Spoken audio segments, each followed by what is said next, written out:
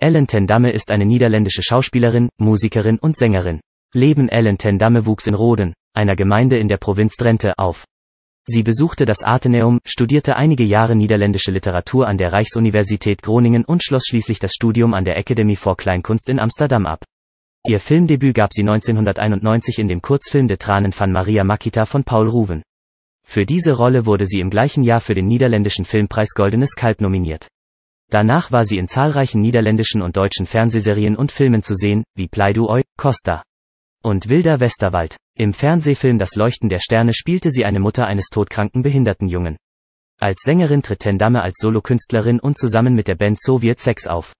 Mit der Single Vegas gelang ihr in den Niederlanden ein Charterfolg.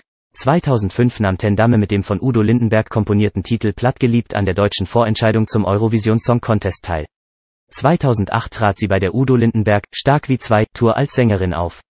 Sie sang auch in verschiedenen Programmen mit der Big Band von Konrad Koselleck, zuletzt in The Concert to End All Wars. 2010 war sie Model für den Dessous- und Wäschehersteller Mai.